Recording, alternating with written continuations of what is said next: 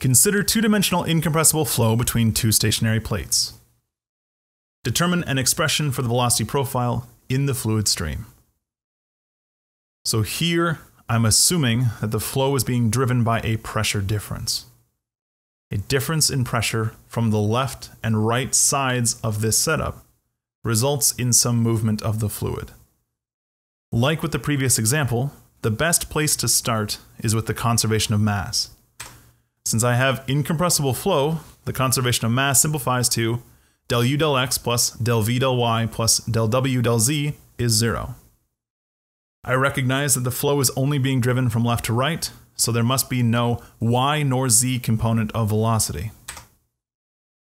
That means that del u del x must be 0, which means that u is only going to be changing in the y direction. So just like in the previous example, u is only a function of y. When I look at my conservation of momentum options, I can eliminate the y and z components of momentum, leaving me with just one equation, and I step down the line again, eliminating terms if they aren't relevant. Whoa, there goes the gravity term. I can't neglect the pressure with respect to x term this time, because that's what's driving my flow. But I recognize that u doesn't change with respect to x, it doesn't change with respect to z, it doesn't change with respect to time, it doesn't change with respect to x, it doesn't change with respect to z, and there is no y component of velocity.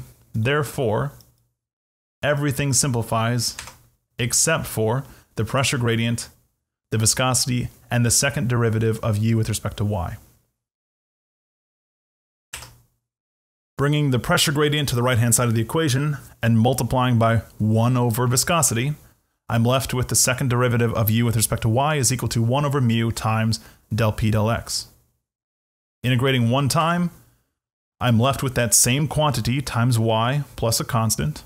Integrating a second time, I'm left with u as a function of y is equal to 1 over 2 times mu times the pressure gradient times y squared plus our first constant times y plus a second constant.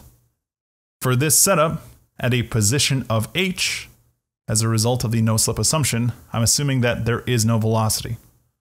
Furthermore, at a position of negative h, I'm once again assuming that there's no velocity. I'm saying the fluid isn't moving at the interface between the fluid and the fixed plates. Plugging those two boundary conditions into my equation and solving, I come up with my two constants. Constant 1 is 0, constant 2 is what's left, which is negative del p del x times height squared over 2 mu. Plugging that into my equation and factoring out 1 over 2 mu times del p del x gives me 1 over 2 mu times del p del x times the quantity y squared minus h squared.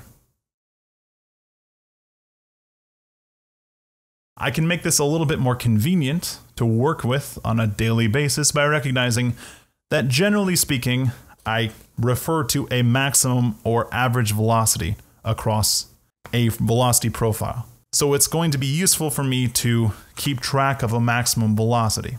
I'm defining the maximum velocity as occurring at a y position of 0, which means when I solve that equation at a y position of 0, I'm left with u max of negative h squared over 2 times mu times the pressure gradient driving the flow.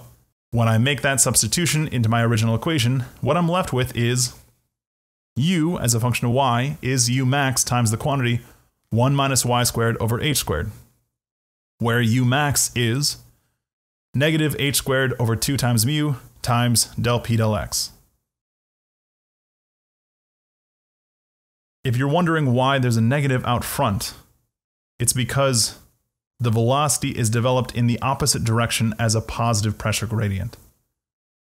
So if you think about if there was a high pressure over here and a low pressure over here, my pressure gradient is positive to the left, which means it's negative to the right. The high pressure on the left will drive fluid flow to the right. Therefore, the velocity is in the opposite direction as a positive pressure gradient. So u max will be positive for a pressure gradient that is negative. That's why there's a negative in this equation.